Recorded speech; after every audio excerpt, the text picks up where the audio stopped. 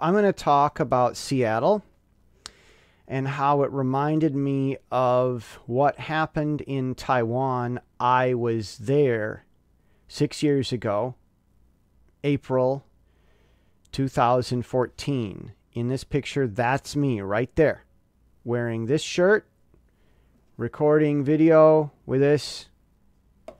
And for the record, my lawyer, this guy, tells me that I didn't break any laws. So, 如果你是台湾政府的人，我已经有律师. All right, just taking care of Taiwan's swamp. What's happening in Seattle is reminding me of what I saw on those days. So I'm going to scale myself down. I'm just going to share pictures and tell you what I saw and what I've learned. And why why I think what I think about Seattle. So this was a music video. I'll link it. They're on the legislature floor. And about an hour after this, they left. And I videotaped the whole thing. Yep, because they were clearing out. This is a time lapse. All right. Yeah, I was there. And that's the national legislature. I got to get my videos here. Like I say, that's my lawyer. I was there in the room. This is one of their leaders. America's government, compared to Seattle, would call him a warlord. That's Lin Feifan. And this is Chen Weiting. Don't tell him I had a picture of him sleeping. He was shined in one pictures. Those are the two leaders. When they left, Weiting, 我比较麻烦你，就是要告诉美国人，你知道民主. I just told him that I want to show Americans about democracy. When they left, they cleaned up. And from where I am taking this picture, if I turn right around, you'd see that. And here you see a police officer. This is an air vent. Sunflowers was the theme because they were shining light on the truth. There was an idea of a botanist. A botanist went and donated a bunch of flowers to him and said, you guys need a symbol because you're shining truth. The police had helped them set up vents like this because it was too many people in the room and the police were concerned that they'd suffocate. Yeah, that's how the police in Taiwan were. Thank you. Bravo, police in Seattle. I'm going to get through some stuff. The other side of that door, we were just looking from the other side of this door, 6 days earlier. Okay, we're looking through the other side of that door. Here's some police. Okay, they're guarding this. That's the vent going in. This guy was drunk at the time. And you had a standoff. There's a bunch of students here. Police are there just to make sure nobody fights, like to stop this drunk guy. They were controlling who goes in and out. They wanted to make sure that there weren't gang members or something going in to kill people. But if you were part of the protest, the police would let you go in because behind me, holding the camera, was 30,000 Taiwanese standing out in the streets. And I'm going to look at pictures in a minute.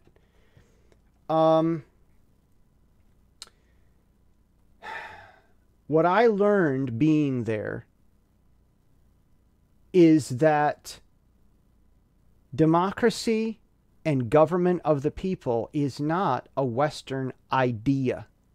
It's a human instinct idea, like drinking water and having roads and families. Let's go back to, I carry my founding documents of America with me. Let's go back to a document that's unfortunately controversial in America. The Declaration of Independence. We hold these truths to be self-evident, that all men are created equal and are endowed by their Creator with certain unalienable rights, that among these are life, a right that George Floyd was denied. When you deny a right to some people, you deny it to all people. Liberty and the pursuit of happiness, and that to secure these rights, governments are instituted among men, deriving their just powers from the consent of the governed, from the people. That's why they're fair. Government's legit because the people say so. And that when any form of government, state, local, police, federal, anything, become destructive to these ends, it is the right of the people to alter or abolish it and institute new government.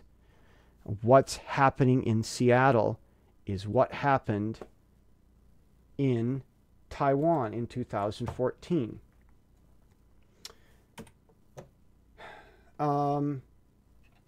But where were we here? David Brown, John Hopkins, was with AIT. Oh, Google, you want attention. He was from AIT, America's Not Embassy in Taiwan. This here is a news story, probably, of David Brown complaining about the sunflower movement. I showed you pictures of that.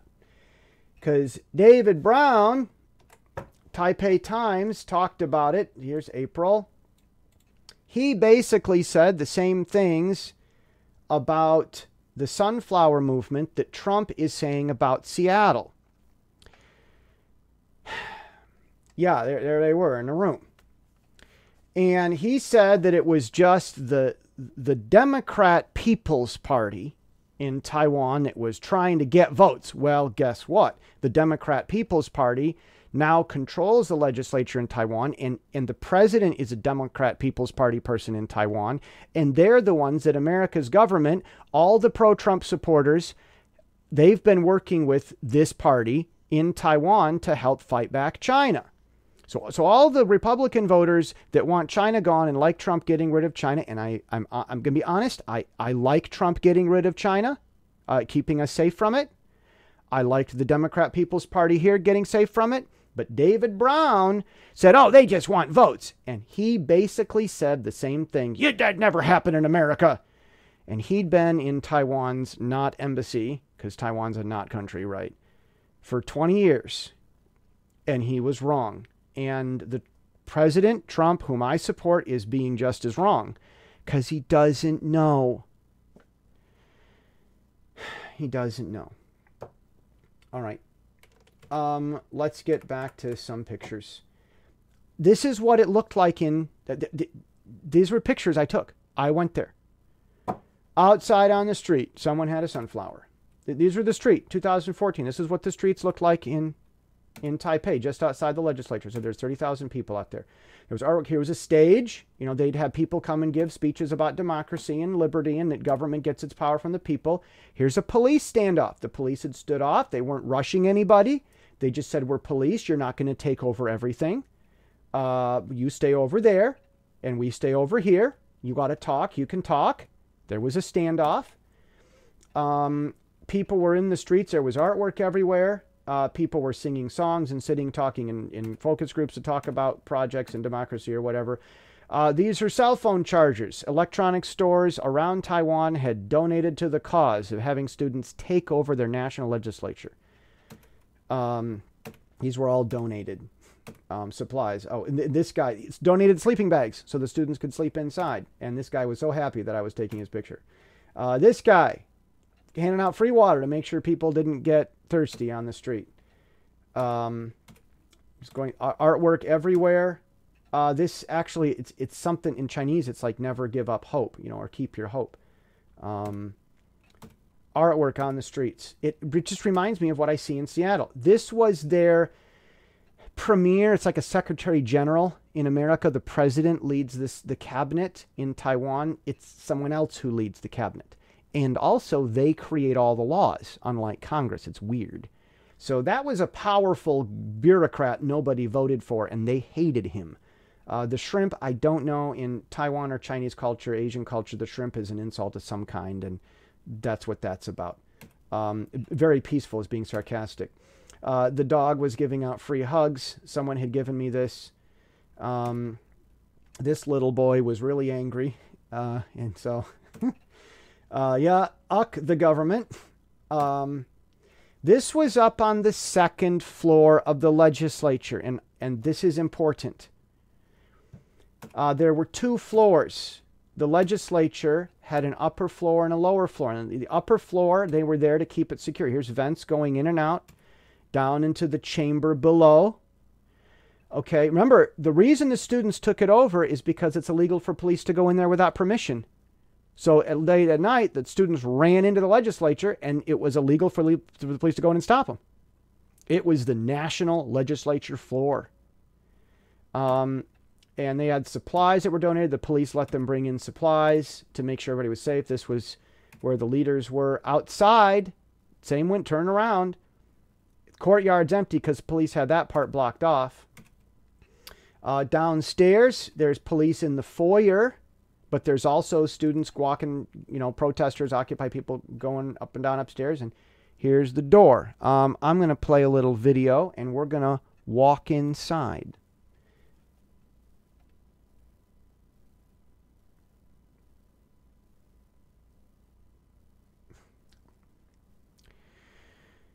That's what it was.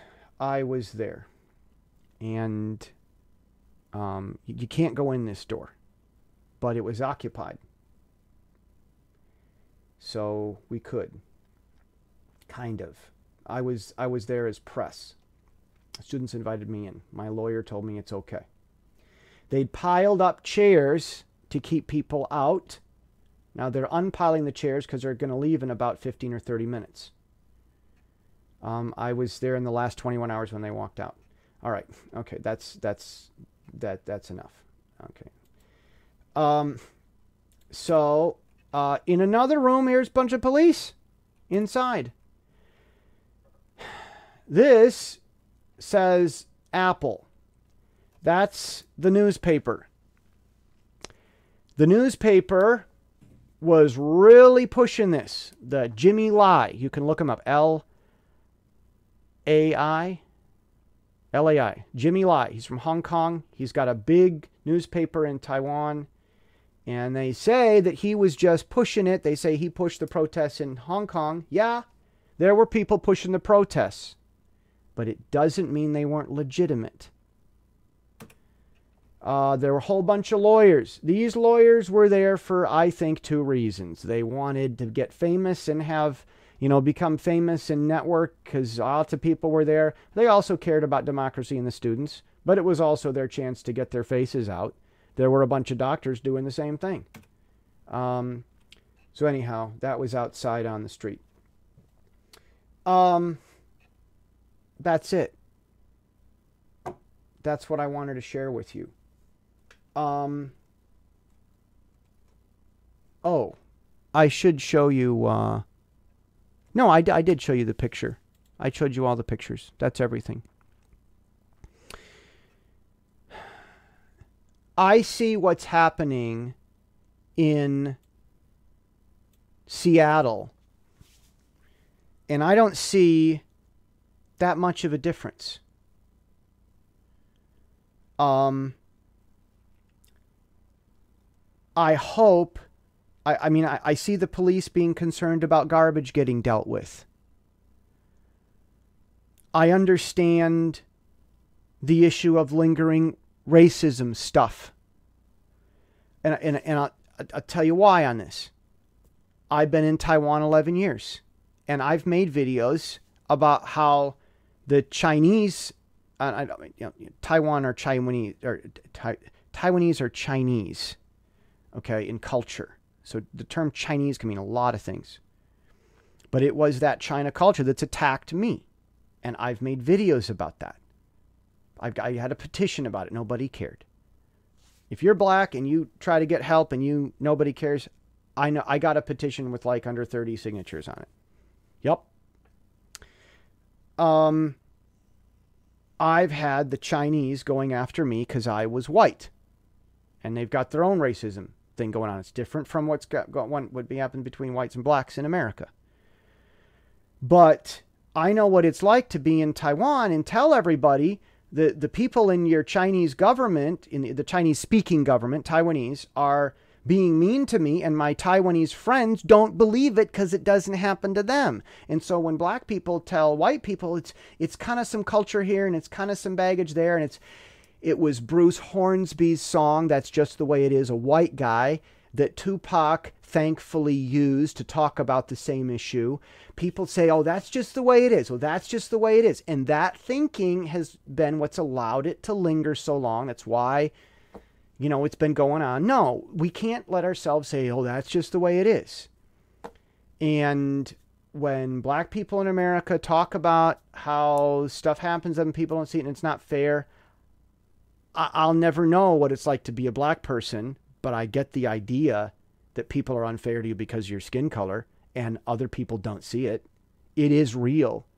And white friends in America, when black people talk about it, they're not joking. And you don't know till you've lived in another country without a whole bunch of tourism money to throw money at all your problems and make everybody fake smile at you. You've got to actually live in a country and actually need something and not be super rich in order for you to see what's actually going on and how they really treat people when no one's looking. So, seeing how Taiwan's government treated me, I understand why the Taiwanese were so fed up that they took over their legislature. Now, in Michigan, I was around hunters. I went to the gun club in Cadillac.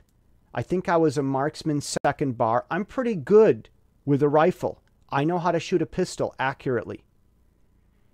And some people would show up that were Michigan militia, not most. I was around him. My father actually had a brief conversation with Norm Olson once. Dad asked a few questions about the militia, wanting to know what the militia was. He looked later on some list and found out that he was the contact person for the area. And he jokingly said, I've been drafted by the militia. And that was all we've ever seen with the Michigan militia. But they're around and we'd talk to them and hunters. And I'll tell you something. Police in Michigan, in some departments here and there, they have it in for white people who think that the Constitution means that we have rights. The people are the ones who decide if a government's legitimate. That's what our government says. And it's the Constitution that Obama didn't like that gave the right to the people in Seattle to do what they're doing. We've got Democrats taking guns, exercising the Constitution, doing things that conservatives like, but it's the party of the conservatives or Republicans that are against it. That makes no sense to me from what I saw with democracy in Taiwan. We have a lot in common, friends. Now, I understand Trump's thinking. We've got to have order because I, as the white guy, used to not know what was really going on. And I'm hopeful. Trump has changed his opinion on stuff. Don't we all? Don't we want a president who learns that he was stupid and changes? He's done that some. I'm hopeful that he can learn that the Seattle police and the Washington State police telling the protesters, all right, you want something, we didn't give it to you. You got a right to make sure it gets done. The right way to do something involves it actually happening. I hope that Trump can understand that, that Chaz does eventually need to leave. The sunflower students left. And the people up on the second floor, I'm going to try to find my second floor video here. I'm going to go back just a little bit. See, up on the second floor, you had to go around back to get up there. There were actually two groups of sunflower students. Up on the second floor, they were the muscle. They were kind of the thugs to keep everyone safe. They were security. They were logistics. They were the ones that kept supplies moving. And all the smart people and the lawyer students and stuff were on the first floor. And the leaders, Lin Feifan and Chen Weiting, where were they? Let me show you a picture of Lin Feifan. Lin Feifan. The leaders had negotiated with the speaker and said, all right, we'll leave, but you've got to promise that you're not going to have secret talks with China. And the speaker of the legislature said, okay, I promise. And he kept his promise, Wang Jinping. And when they were going to leave, I remember seeing the students upstairs, the second floor students, talking with Lin and Chun, the two leaders of this. And the second floor students were angry that they were leaving. They did not want to leave. And I do believe eventually a lot of the leaders at the Seattle thing are going to say, the government finally obeyed us and we're leaving. That time, I believe, is coming. And a lot of people are going to be really hurt. And I understood the second floor students. They were muscle, and heart is a muscle.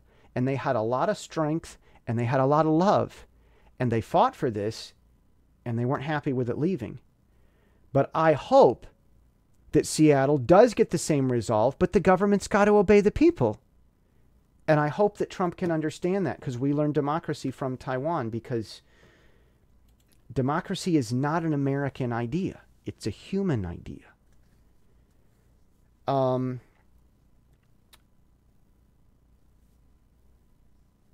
In Michigan, some of the police would say that we who believe that the Constitution is law, we're weird and dangerous. When they get out of Detroit, there's no more black people to bully. So the police have to feel superior to somebody. I really think this happens sometimes. I've got friends that are police, good people. But this culture, they need someone else. They need a way to beat up on white people. If there's no black people get mad at or whatever. And so they'd call them sovereign citizens. And the Michigan militia and the movement in Seattle, the Republican Michigan militia and the Democrats in Seattle are basically facing the same problem. And it's the Constitution that's holding us all together. So I really don't agree with Obama trying to change the Constitution, because the Constitution is what made Seattle possible. And that's what we conservatives really always all ever wanted. Conservatives, Republicans were never really against black people. They just wanted to make sure that we had the ability to do Seattle if we needed to.